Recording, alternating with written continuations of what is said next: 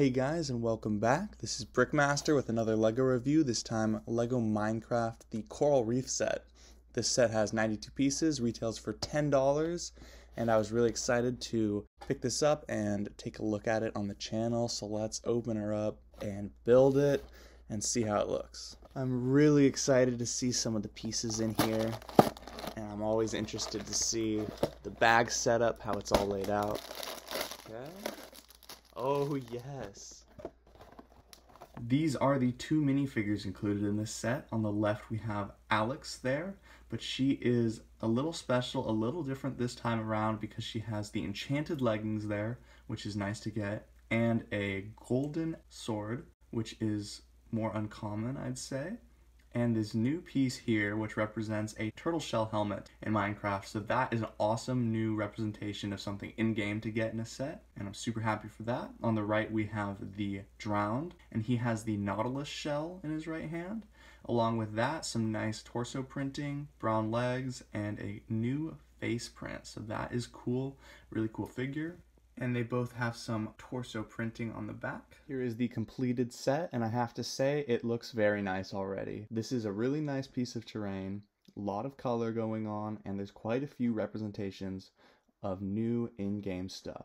For instance, obviously we have two different variations on this new mob in LEGO. So it's really cool to get two separate prints for the small pufferfish and the puffed out pufferfish. That is just cool. There's some sea pickles down at the bottom here, which is really nice to get.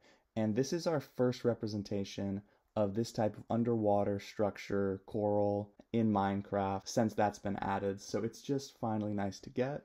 There's a lot of little details, these small flower pieces, and then we have a chest here, and this is part of the play feature in which you just roll this out and it should push out the chest. This is a rubber kind of piece here. And inside the chest there is this fish in orange and one single stud that is a representation of a pearl. Here are all the extra pieces in this set, including an extra nautilus shell print and an extra 1x1 on the small pufferfish print. I really do think that LEGO is on a roll with these $10 Minecraft sets.